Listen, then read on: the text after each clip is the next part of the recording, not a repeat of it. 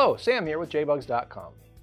We're finishing all the work we can on our 1971 Super Beetle chassis while the body is out of the way. In our last few videos, we installed the transmission, rear suspension, rear brakes, and installed all the hard brake lines. We have a few more things to do before we set the body in place, and we start at the workbench with the drive axle assembly. The half shafts come pre-assembled and partially packed with grease. We need to pack the joint fully, so we use a hammer and screwdriver to tap off the CV boot flange, and, pulling back the boot, we can double check that the boot is packed. The axle assemblies include grease, and we squeeze some more into the boot, and the rest goes into the outside edge of the CV joint. The boot and flange are pulled back up to the CV, and then we use the packing bag to seal off the end of the CV as best as possible, and the axle shaft is pushed into and then pulled out of the CV joint to pack the grease into the joint. The process is the same for all the joints on both axles. Once the CVs are packed, we install 2 new bolts along with the torque distribution washer that comes with the axles. Then at the chassis, the 2 bolts are threaded into the CV joint flanges on the stub axle and the transmission, and more new bolts and the remaining washers are installed.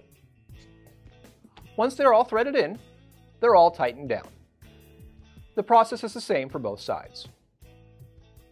Next up, we're going to get our rear truss bar pre-installed.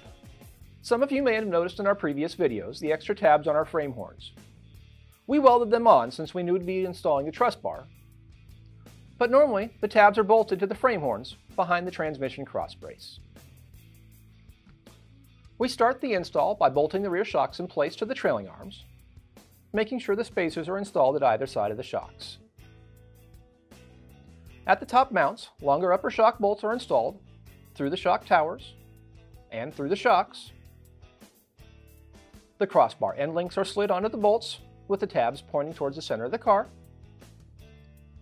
and the nuts are threaded on loosely. Then we can set the crossbar in place.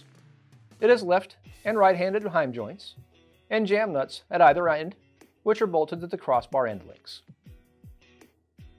The end link bolts are tightened down.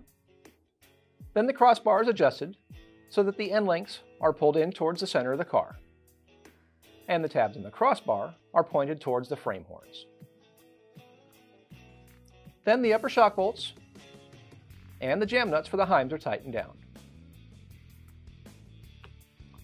Both the vertical supports have left and right hand heim ends like the crossbar.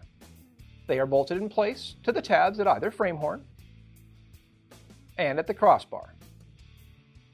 The bolts are tightened, and then the supports are adjusted. The left side support is shortened until we feel resistance, and the right side is lengthened until we feel resistance, and all the jam nuts are tightened. Adjusting the supports this way helps to counteract the torque that the engine puts on the chassis and helps prevent chassis flex at the frame horns and shock towers. Of course, we're going to have to drop all this down and remove the shocks and end links when we set the body in place, but we wanted to get everything mocked up beforehand. That will be coming up on our next video, so stay tuned. In the meantime, make sure to click the like button below, follow us if you haven't already, and of course, when you need parts or accessories for your vintage Volkswagen, head over to JBugs.com.